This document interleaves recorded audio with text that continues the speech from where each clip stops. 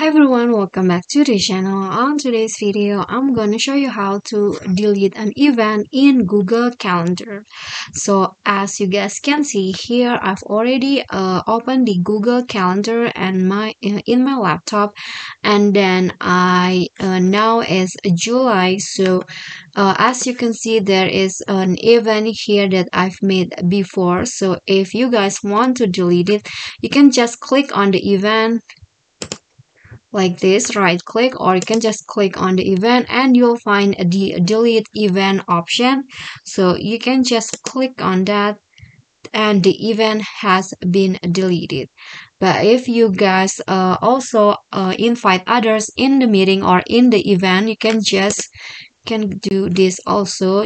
So if you delete an event, so the Google Calendar will uh, over you to send a cancellation emails to the Google Calendar guest. So you can just click on the optional message here, for example, like this. So how charge this email is to inform you that the meeting scheduled to hold tomorrow at noon has been cancelled. So please inform the rest of the team that the meeting is rescheduled till further notice. Thank you. So you can just click on send to send the cancellation emails to the guest.